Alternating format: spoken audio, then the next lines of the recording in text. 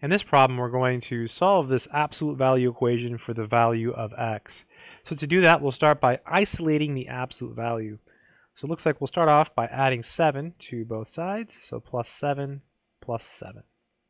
So we're left with 5 times the absolute value of 1 minus 2x. And that's equal to 10. Right? 3 plus 7 is 10. And we're almost there. The 5 is being multiplied by this absolute value. So now we just have to divide by 5. Divide by 5. So we have the absolute value of 1 minus 2x. And that's equal to 2 because 10 over 5 is 2. Okay, so now there's a rule. Basically, whenever you have the absolute value by itself and it's equal to a positive number, what you do is you drop the absolute value and you keep the number, and then you do the same thing and then you just flip the sign. You put a negative in front of the number. So it's really key. So going from this step, we have these two separate steps.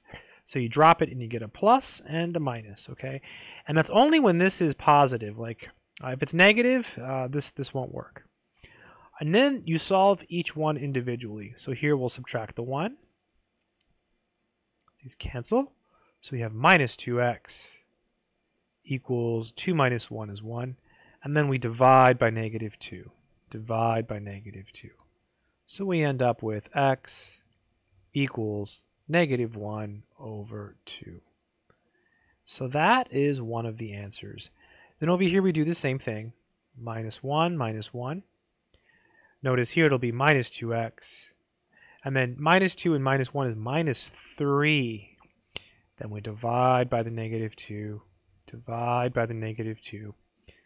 So minus and minus is plus. So we get x equals 3 over 2. And that would be the other answer to this absolute value equation. I hope this video has been helpful.